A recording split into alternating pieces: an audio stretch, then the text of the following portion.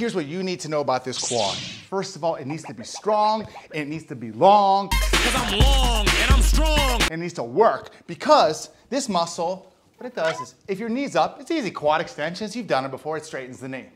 More importantly, in real life, when this foot's planted and you're bent down to pick up your kids or pick up weight, what this muscle does is it contracts and it straightens the knee up in a squat along with other muscles. Also your quad, it assists in hip flexion. So when you're walking, running, hiking, it brings the leg up.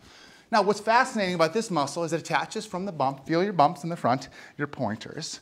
And now what it does, it connects to the top of your kneecap called your patella, and then your bone, and then there's called the patella tendon that connects to your lower bone.